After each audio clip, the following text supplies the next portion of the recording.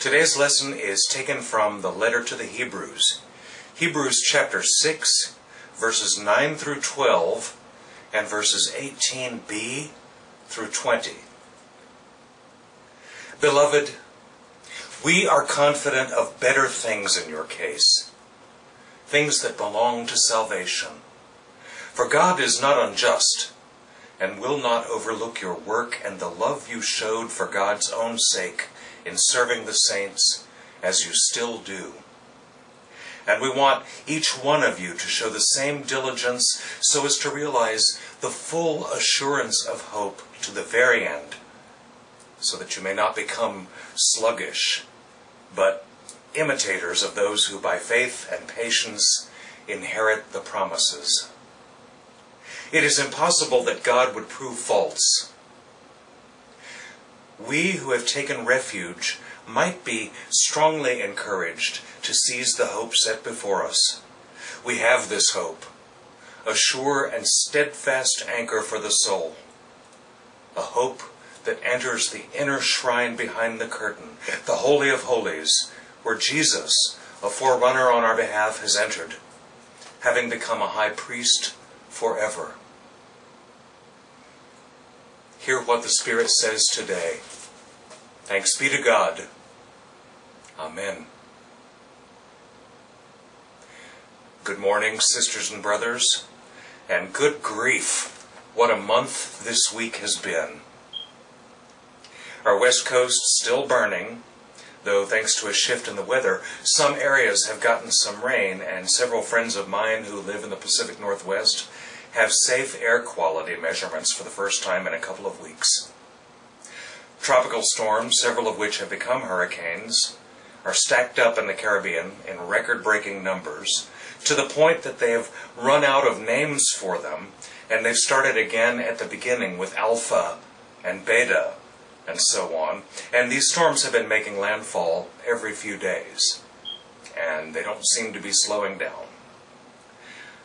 On the COVID-19 front, as of the day before yesterday, when I happened to see some cable news, 18 states are showing an unsettling increase in numbers, and yes, Tennessee is one of them. And we've just passed 200,000 lives lost. Lord have mercy.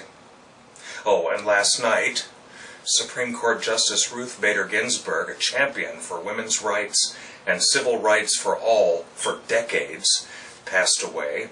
And as that news was breaking, there was a nearly 5 on the Richter scale earthquake in Southern California. And that's this week. Mercy. There's an old turn of phrase that I've always loved, mostly used in Great Britain, which dates back to the days of sailing ships, before modern navigational equipment came into the picture. Once a ship was out of sight of any land in all directions, a journey by ship became perilous just because so much of how it would proceed was unknown. Suddenly you were at the mercy of unexpected currents and reefs, storms, or the lack of wind. And so at sea, or all at sea, came to refer to a state of bewilderment, confusion, or dangerous uncertainty.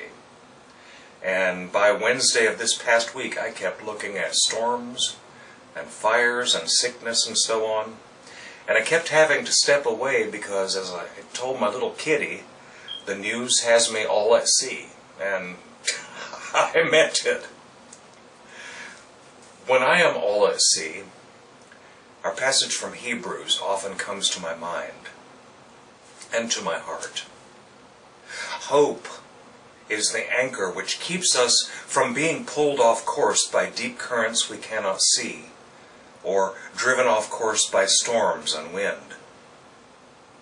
Maybe hope is one of those necessary paths of righteousness that we can walk when we're following where our shepherd is leading us.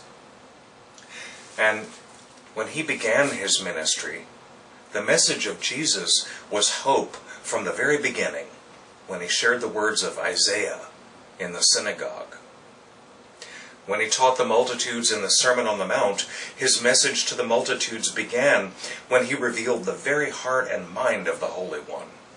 Among these multitudes of poor country people who gathered there, Jesus let them know that whatever their privileged countrymen might tell them about why they deserved to be poor in spirit, God did not feel that way. God's blessing was upon them. When he healed the lepers, the lame, and the blind, Jesus demonstrated wholeness and restoration for all of God's children, even those who seemed too far gone to save. When he broke the chains, binding tormented souls to the control of unclean spirits, Jesus demonstrated that people do not belong to the realm of the destructive. People are made in the image of God, and our citizenship is in the kingdom of heaven. Those of us who follow where hope leads understand that, yes, the world may seem to be burning all around us, and boy does it seem that way. But if we love one another, as Christ Jesus has loved us, the world burnt to ashes is not how the story is destined to end. Rather, those of us who are following where hope leads, into a future none of us can see, know that we must lift up our eyes, for our redemption draweth nigh. We know that an earth restored to wholeness and health, a new heaven and a new earth, has been promised to us, and we trust that it will spring forth in due season. We trust that a day is coming when humankind itself will also be healed and made whole, and the whole of humankind will be the beloved community.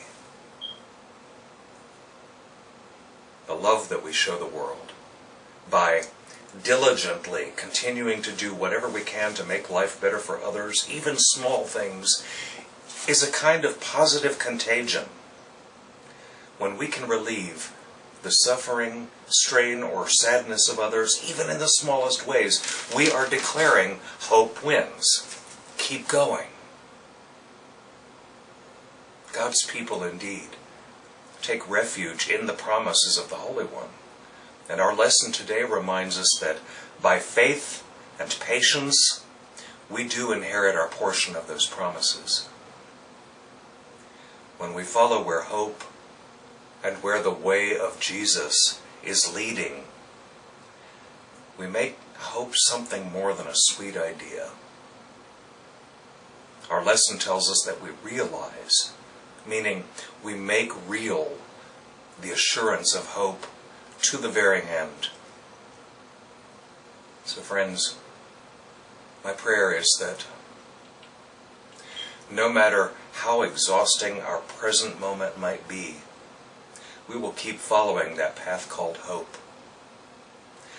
We will keep following that path. We'll continue to walk our talk, literally putting feet to our faith and backing up that faith with action and ministry, and with every loving choice that we're able to make. Dark days need the light of this hope that we carry. And so, sisters and brothers, my prayer is that our hope will continue to shine. There's an old Jewish legend that I can't point to a place in the Bible for its origin, because it was developed when the Jews were studying their law while they were in captivity in Babylon, in the great work that's known as the Talmud. And one of the things that they hit upon was the notion that every generation has 36 righteous people, righteous beyond the ordinary, who are hidden from view. They're not our leaders. They're often not our teachers, at least not in a formal sense. They're not our kings. But the presence of those 36 people scattered throughout the world, they're called the tzaddikim, is enough to keep the weight of the world's sins from crashing in on us. Because those people influence those around them, and that influence spreads to those around those whom they have influenced. And that spread of residual righteousness is just enough to change the world and to save it. And someone pointed out last night when Ruth Bader Ginsburg passed and the news broke that there's also a tradition that when someone dies, when a Jewish believer dies on Rosh Hashanah, which is the beginning of the new year, and that started Friday night at dusk, that means that that person is one of the tzaddikim, one of those hidden righteous ones. And I thought about that. I thought about her example and all of the change she brought about in the world, and it gave me tremendous hope. Because these people aren't considered to be public figures. It's the small and hidden deeds of those who are faithful, who believe that hope can change the world. Those are the deeds that matter. Those are the deeds that save the world. And it gave me great hope about us, brothers and sisters. We're a small church, and especially these days, these unusual days of this year that went on forever, we may seem to be out of sight, but I know who we are, and I know that our hearts are generous and that each of us is doing the things that we can do to make the world better for other people, even if they're small, small things. And that's enough to change the world, to transform the world, to transform the heart, and to declare salvation. And so, may we continue to do that, hidden though we might be. May it be so. May we do so. Amen and amen.